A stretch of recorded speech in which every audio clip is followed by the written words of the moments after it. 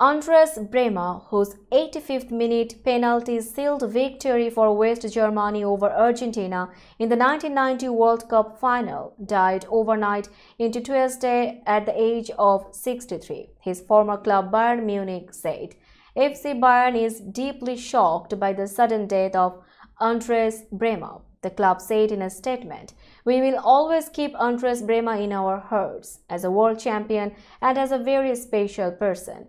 A versatile left-back, Brehme spent 2 seasons with Bayern Munich between 1986 to 88, winning the Bundesliga in 1987. As well as his World Cup heroics at the Olympic Stadium in Rome, Brehme left a mark at club level, playing for Kaiserslautern and Inter Milan, as well as Bayern, Saarbrücken and Real Zaragoza.